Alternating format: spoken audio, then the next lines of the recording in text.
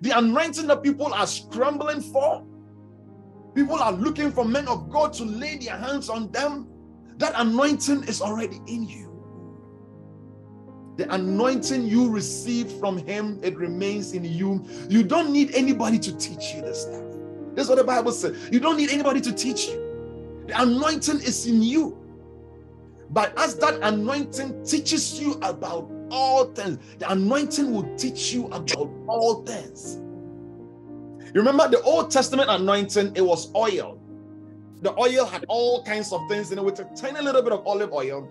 Now everybody is walking around with olive oil that they have anointing oil. I don't have anything against the anointing oil, but if people have the oil without the anointing, all people are walking around with is olive oil. But the real anointing is not in the bottle. The real anointing is in the temple of God, which is in you and I.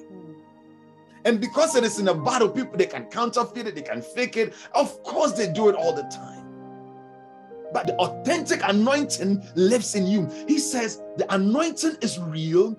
It is not counterfeit. This is NIV. This says, I taught you, remain in him.